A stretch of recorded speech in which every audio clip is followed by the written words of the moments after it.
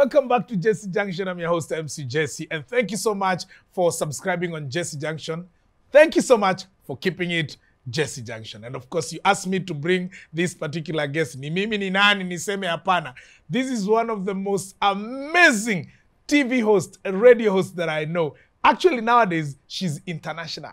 She's here, the beautiful, wonderful Joy Muthengi. Hi, Jessy. Hey, my dear. Thanks for having me. Karibu kwenye Jessy Junction. Asante sana. Hey, you look good. Thank Hey. you. Tuongei. It's silly. Where have you been? I've been around, man. Yeah? Around town. You've been in town. Yeah. Corona inakupeleka namna gani with this Where? COVID? Yeah? Hey, it's been a crazy year. Like, I can't, like, you know how in January we're dealing with January problems and we're like, oh, I'm so broke.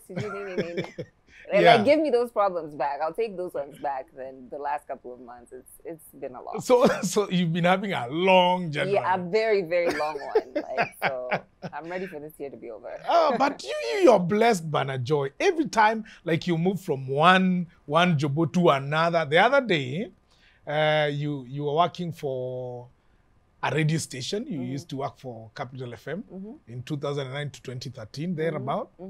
The show Hits Not Homework. Yeah. By the way, a nice one. Thank you. Used to be on radio doing a big show. Yeah. Then from there, ikiisha hivi, you get another job. Yeah. You're there doing TV. From there, you get another one. Yeah. Kila mahali, unatoka hii job, unaenda hii. God, You know, God even now has I'm been sure faithful. there's somewhere you're working also. Yeah. Maybe I will just to announce in a big way. Oh, yeah. You're coming blessed. soon. How can you say uko tu around? So what are you doing, sai? Well, right now I'm focusing on radio still. I went back to Capital last year. So, yeah, I've been doing that. I'm trying to get back into acting as well. So just shooting a few pilots here and there, things here and there. You know, just bubbling under. But hopefully all will be revealed soon. Of course, and of course, Najua very well that talking of going back to acting, going back on radio, you used to act. Sana. Yeah, I did. I did a few productions earlier on in my career. I was on Changing Times. I was on another show called Prem. I did some movies for Mnet as well. So yeah, that was a good time. So we can call you an actor. I would love, That's what you love doing most. I would enjoy it. It's just that, you know, the industry currently in Kenya is not as lucrative. So it's not something that I can say, I'm an actress and this is all I do. Like, you have to, you know, find your revenue streams so you can find them. Yeah. And so, but it's something I definitely enjoy. Like, I'm probably the happiest I ever am when I'm on set and I'm, you know, playing a character. That brings me joy. Do you intend to take it further? Like, you act in Kenya, then do you have dreams like you go to back to the US and I'm start not acting Lupita. there? Lupita thing? No. I don't think I'll get it. For me, it's just something that brings me joy. It's never been something that I'm like, oh, I want to go to Hollywood. Although I did live in California for a while and I thought I was going to be a star. It didn't work out that way, so I ended up back here. So, but no, I'm just happy if the opportunities come. You know, I'm always open. Yeah. You're talking of living in California. I did. People want to go to California. Yeah. But you lived there. Yeah. You lived in Hollywood. I did. Well, I lived in Orange County, which wasn't too far from Hollywood. But yeah, we would go to Hollywood for like parties and stuff. Like, yeah, so it wasn't too far. So you moved to the US when you're 2 years old. Tell me about life Yauka and when you came back. See, I didn't know any different. I was 2, so I didn't remember what life was like here. I remember now when we finally moved back with my family, is when I was like, ooh, Africa, like, you know, ooh, trees, you know, like, so I didn't know any difference. Trees. Not trees where that. I remember going to Machakos and seeing trees and being like, oh, wow, I'm in Africa. But yeah, but life there was a happy time. My parents were going to school. I'm the last of 5, so my siblings kind of raised me in essence. Yeah, but it was good So times. you schooled in the US. From the US back to acha niite Machakos. Yeah. Because mulienda kuishi Machakos, right? Yeah. And then went back Yeah. to college. Yeah. What did you study? Communications? Communications and business management. A double major. Yeah. Yeah? Hey, Kaireti. And Double I graduated major. with honors. I was summa cum laude. I was, you know, top of my class. What? Yeah. Graduated I with enjoyed honors? school very much. Like, there's few things I'm good at, and school is one of them. Like, I kill school. I enjoyed it very much. In fact, I would love to go back to school. Unajua nimesoma. You know, unajua nimegraduate, Joy. Do you know? No, nashindwa. How comes tunaelewana even kizungu? Cool. So nimesomo. And you know, I didn't tell people that when I graduated, and now that you're talking of you did honors, you graduated in honors. Yeah. Me too. Oh, congrats. Look at you. I didn't say you. I tried to remain humble. So, yeah. And you have never done anything to do with business. You decided to concentrate on one major, communications, even in your practice. Why is that? How comes you've never thought of doing I think the business management aspect of it was kind of like a supporting role to what I wanted to do, which was, you know, ended up doing media. But I think just having a sense of, like, a business sense in everything I do, because I'm my own manager, I'm my own everything. I don't really work with the team. So all the decisions that I make are pretty much me. So it's helped me along my career. So it was more personal for brand Joy Muthengi, not a particular corporate. And it's working well like that. It has worked well for me. So see, then I hire you as my manager then. If you can manage yourself, then you can do that to me. I don't know. You're a big brand. I don't know if I can quite get there yet. Big brand. And you've never thought of managing artists then? From the experience of managing that would be like a headache, a horrible headache. Why is that? Artists are difficult people. I've dealt with a lot of artists in my career. They're difficult and they're demanding, and I don't have the time or the energy. But, you know, let me tell you, if I grew up in California, sidhani ningerudi. I come back to Kenya to start acting. Nimeacha the epitome of acting in the US. It's a lot more competitive there. You know, this is a smaller fish pond that we're dealing with. There you're dealing with a whole ocean of people who are much more talented, much better looking, much more everything than you are. And so it's kind of, it's one of those needle in a haystack type of things. If you make it, then great. But if you don't, life was tough out there. I remember even in college, like, I was working 3 jobs. I was hustling. Like, it's not easy to be an immigrant in the U.S. And I was not a citizen. I was born here. But some of my siblings are citizens. So it was easier for them to get work and stuff. But for me, it was challenging. Yeah. So you found this small fish was what you wanted. This worked better for me.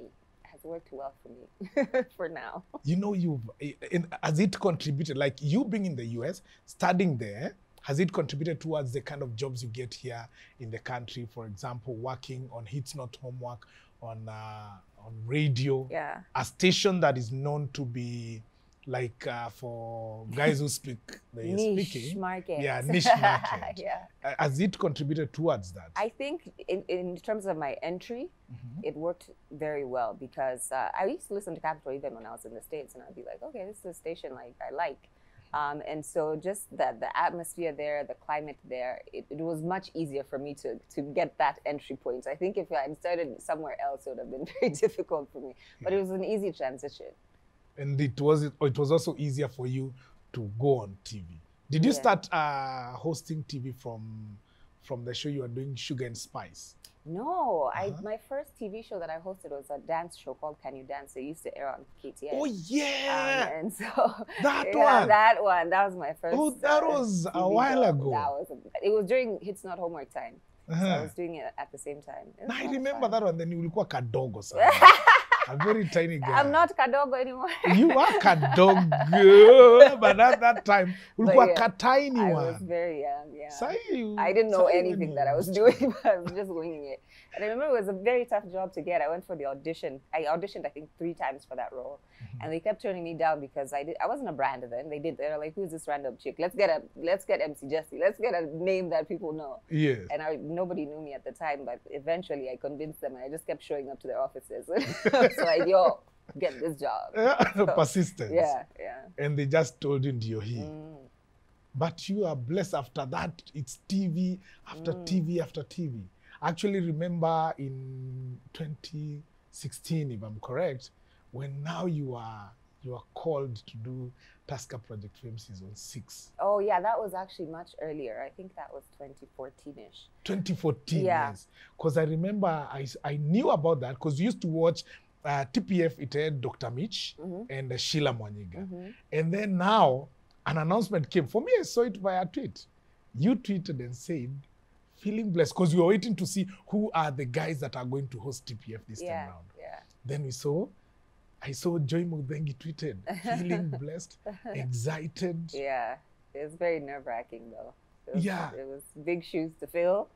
And it's a show that has probably the biggest audience of any show that I've ever done. Yes. So it was a lot, but I took it in stride. How was that experience? It was crazy. I always call it my TV boot camp. That's when I learned how to do live TV, because all the other shows I've done used to be just recorded stuff, even for Channel O and everything recorded. So this was live, and you're being watched in 6 African countries by millions of people. The pressure of it's like a pressure cooker. Okay, I don't even know how else to describe it.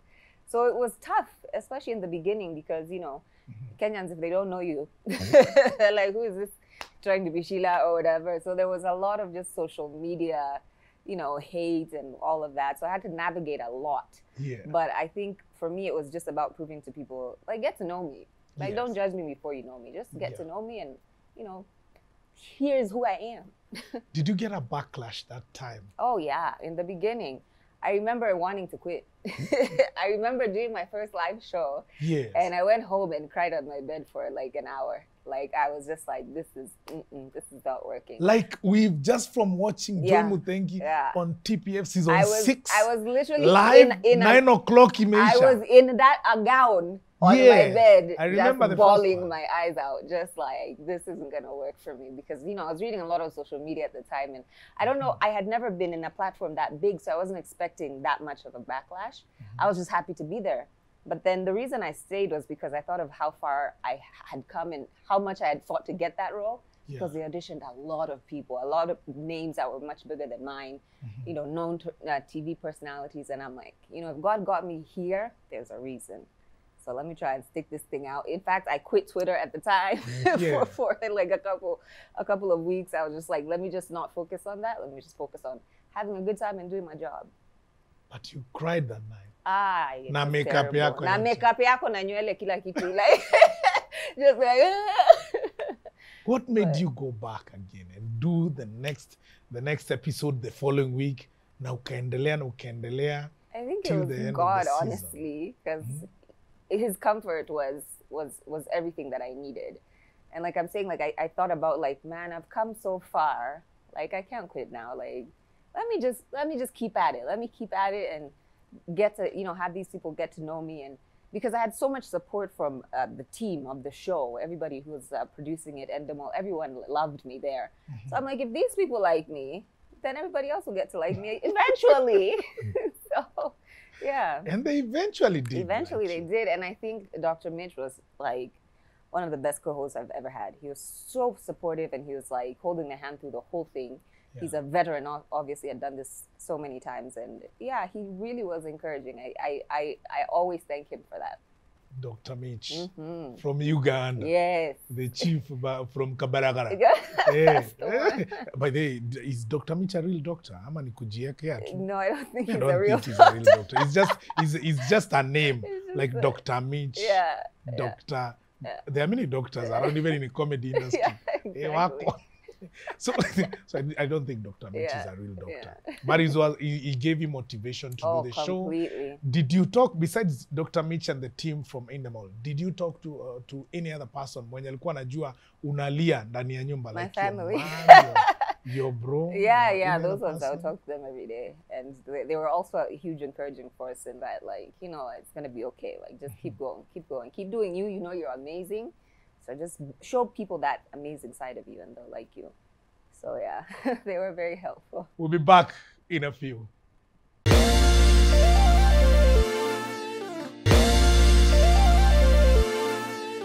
So is that the only time you encountered cyberbullying? Oh no, good Lord. Okay, on that level, yes. When I was starting It's Not Homework, also big shoes to fill. I've filled a lot of shoes in this industry. I feel like that's my purpose in life.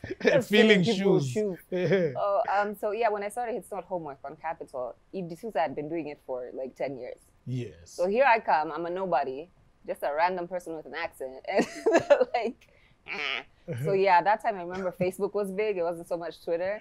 But yeah, they hated on me for about 6 months. You love going to Shago Sana. Sana. It's my So happy most place. of the times, where do you hang out now? I just hang out on the farm. My mom has a farm out there, so I just hang out on the Machakos. farm. Yeah, and tend to the animals and and the produce. The avocado. Unapenda avocado sana. My mom has this tree of avocados, the best avocados you've ever tasted in your life, but they only come around once a year. And you speak Kamba? Fluently. My cow is better than my swa by far. Kawe? Ye? Nisi unena? Nisi unena kikamba chonde view? Nisi chonde na kila cha kitui ona kila cha macha kila bandu. Yeah. Chonde view? Chonde view. Wenda tu ike interview na kikamba. Na tuendele. Na tuende nesa. Yeah, tuende nesa. Guy, like you switch from yeah, we can do this, girl. Ekawe, ni chawe ndiv. No, I still speak to my parents. I didn't know where we're switching. I know. So I wanted to switch your Kizungu na Kikamba. Yeah. So you grew up in the state, and your mom is there, Namade Kalata. Yeah, I see my mom and say Kikamba and treat her like Kizungu. You're learning about me, Jessy. You're learning.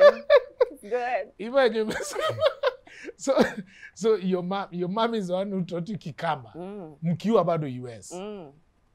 She's the closest of your wale family members. Yeah. So it was Kamba throughout. I'm gonna do this, man. Na imagine mkiwa kwa nyumba vile ulikuwa unamwambia, "Mom, I don't want to do that." Ndo nie kalete bakebelani nundu what you calling me for, cause mom, I want to go to California nendo diba yosu na akti. That's how mnaongea. You're such a fool. But it was great because I remember like when I went back for college, my sister was living in Washington, D.C., and so I would go visit her sometimes during the summers. And we would, now that's where the cow comes in, because now we'd be at the store, like, talking about somebody. And we're like, we don't know if they know Soa, but cow, nobody knows cow. Hakuna Wakamba, yes, obvious. Yeah, so we're just senganyang everyone. I'm doing the Wakamba wa kwanza kwenda US. So when you talk of the store, because Wakamba, you know where Kambas are mostly? Where? Zimbabwe na Mozambique. Oh no! Yeah, na Botswana. Hapa Botswana. Botswana. What are they doing na there? Mozambique. Na Zimbabwe. No, you know those are dry areas, so you can imagine where else they would have. Stop with the dry jokes. There's water in Machakos, okay? We have a borehole. We're fine.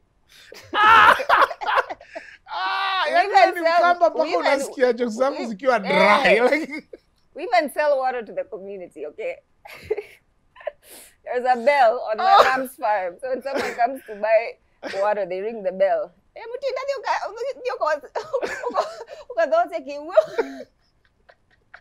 Nyuza maji. Na mmeitoa wapi hiyo mnauza? Kwa bowl. Like huku chini Ukambani kuna maji? Yes. Ama ni kwenu tu? You just have to go far enough.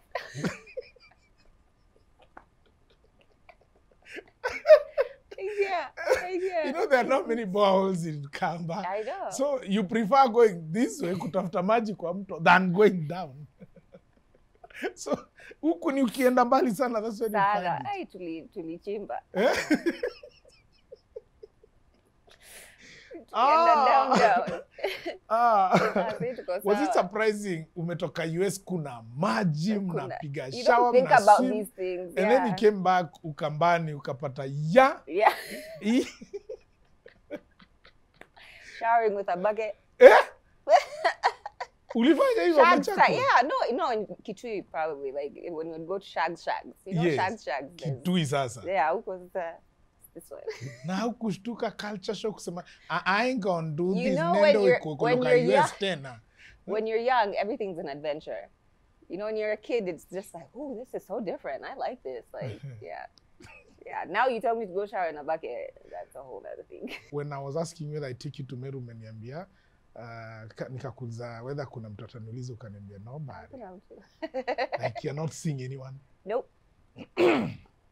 A decision or something happened to you that you decided I'm not going to date again anytime I think I've been in some terrible relationships, to be honest.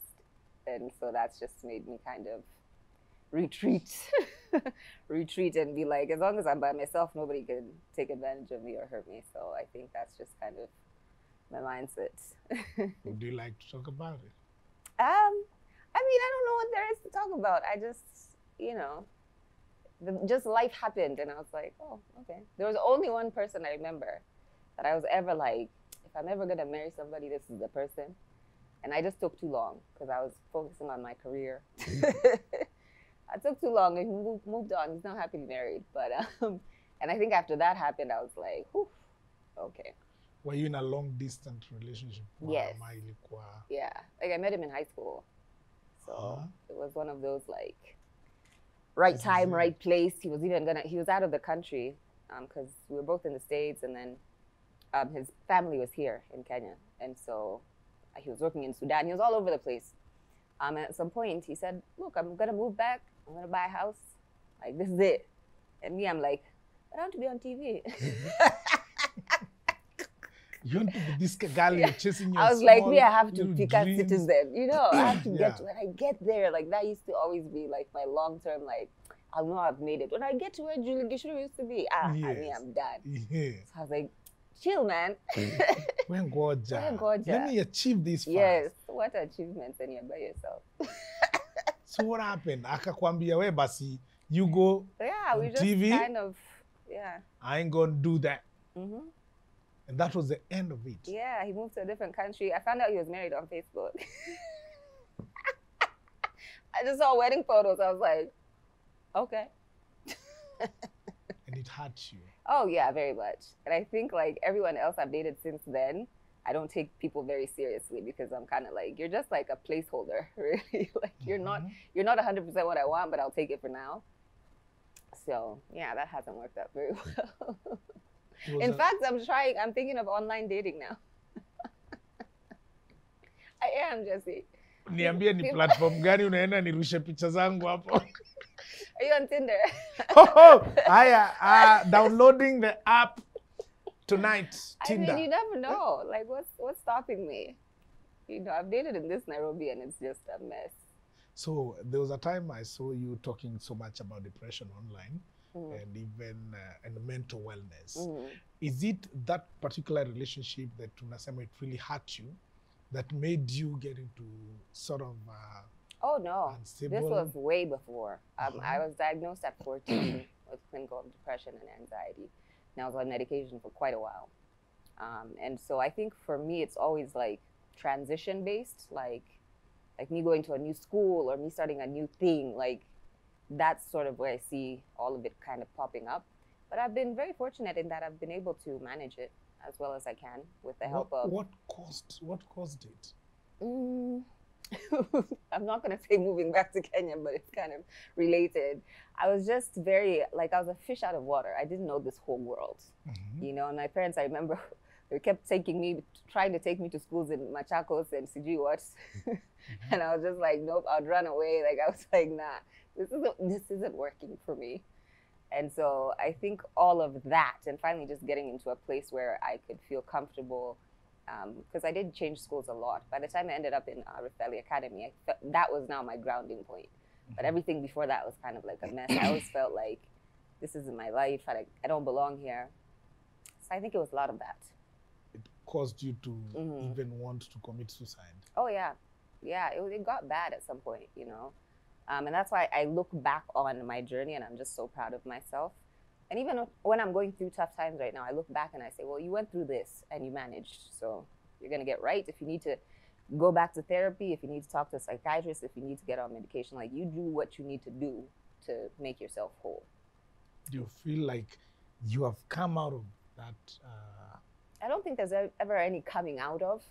It's a disease. So it's something that you deal with, you know, probably for the rest of your life, but it's just about managing it and knowing your triggers and avoiding situations that make you feel a certain way. So it's about managing that. I think we're talking about dating, and I think I've had a hard time in that aspect, that sometimes people that I'm dating won't understand that part of my life. And I'm just like, hey, people have diabetes. This is what I have, you know?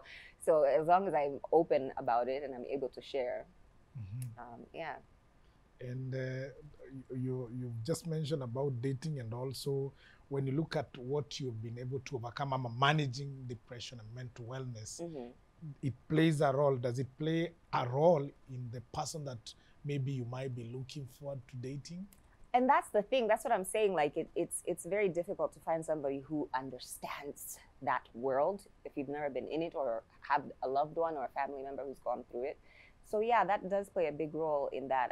When people are starting to get to know me, they think they're getting to know Joy Muthengi, and I'm like, that's not me. Whatever you think, I'm not a billboard. Like I am more than that. So if you're really, really invested in getting to know me and the real me and what I actually like to do and things like that, then that's fine. But don't come here looking for Joy Muthengi. She doesn't live here.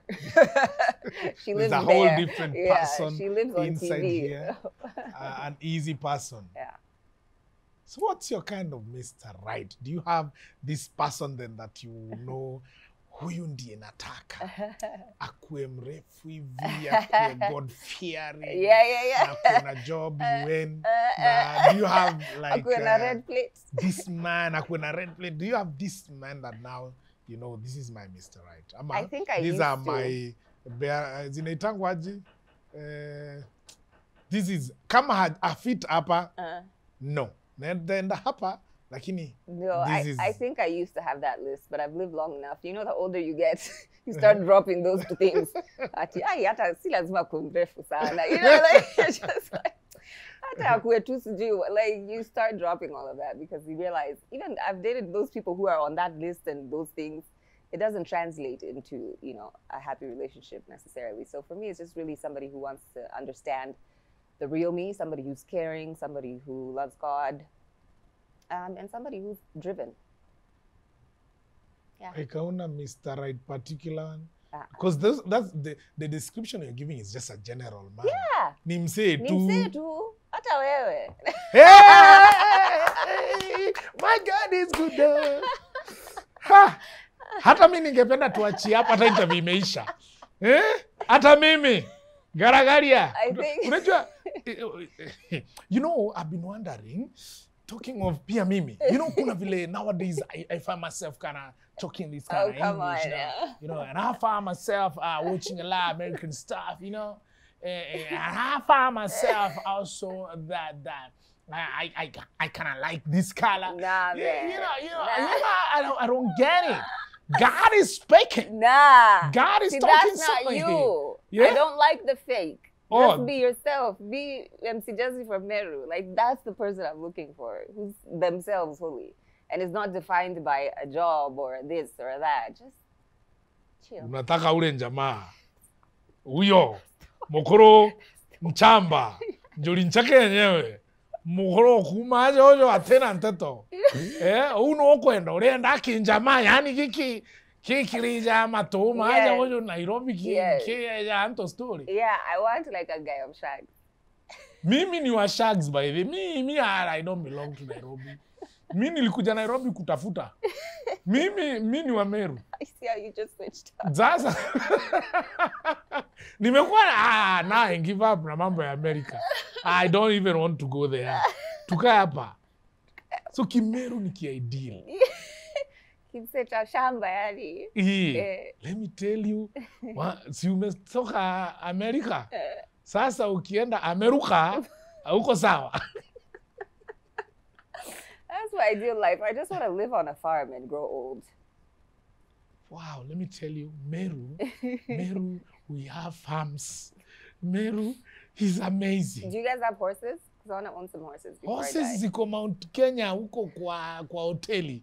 So tutaendanga hapo si mbali na area na Nyuki hapo kuna horses. Yeah. Because the ones that used to have tulizibebesha mizigo zikakuwa punda. So na zingine tulikula. Need samosas. Na tukatengeneza samosa. Sasa hakuna horse na tena kama ni horse unataka ya nini? Ya kukubeba. Yeah. Mimi nitakubeba. Nitakubeba hata nitakubeba ujinga, nitakubeba werevu, nitakubeba. You'll be my burden. So, are you intending to continue with your acting now? Upper Kenya, like, you used to sing, kwanza nilikuonanga ukirap. I used to rap. You used to rap.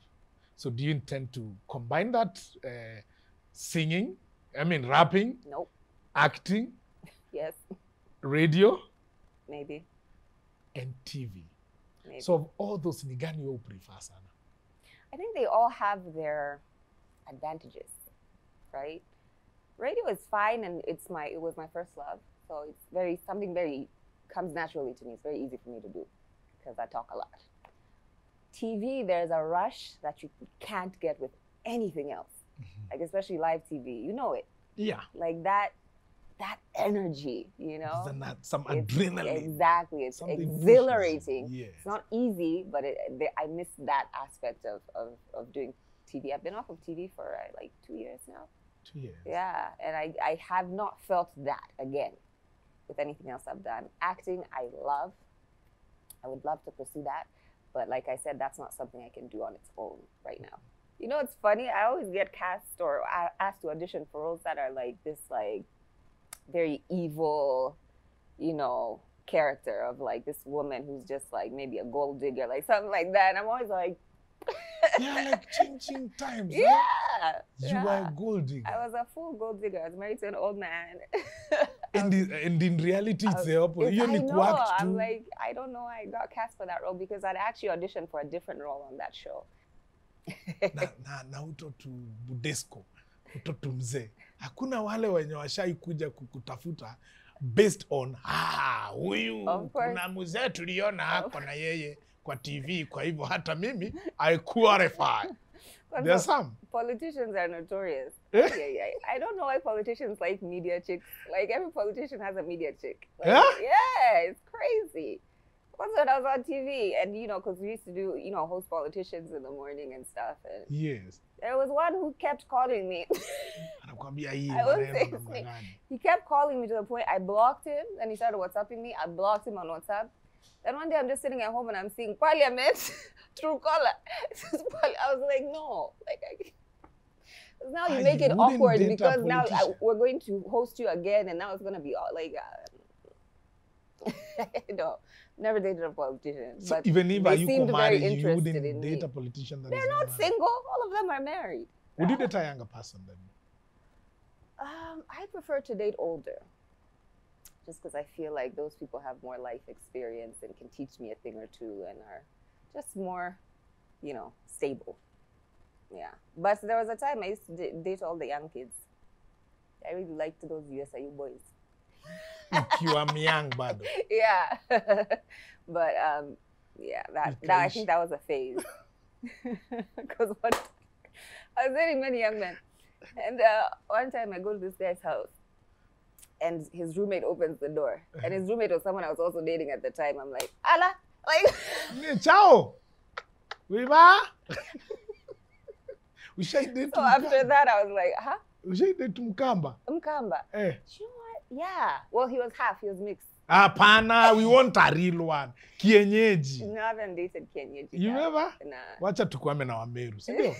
Kwa sababu Mkamba kwama na Wameru. But you know the thing I fear about dating cows is like it's such a small community. I feel like we'd be related somehow. Like, because I have like my grandfather had many wives. His father had like 10. You know, so if you go to Kitui, I'm related to every single person in that town where we live. Because of the wives. Everyone is a Muthengi, and we find each other sometimes online.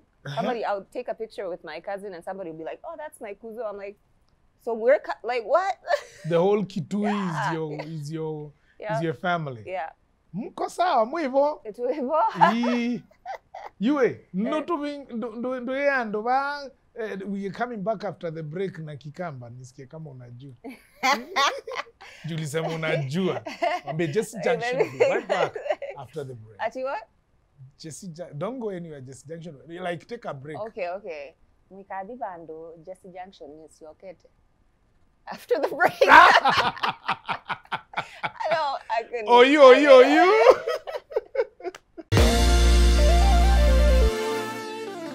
Joy Muthengi, if you have such a guest on your show, what would you do? Ata utafanya nini? Eh?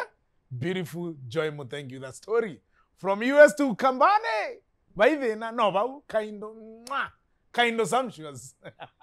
She actually reminded me of an Amorite quote that says, if you are a kind of a man that dates many women without marrying any, Pharaoh, release the children of God.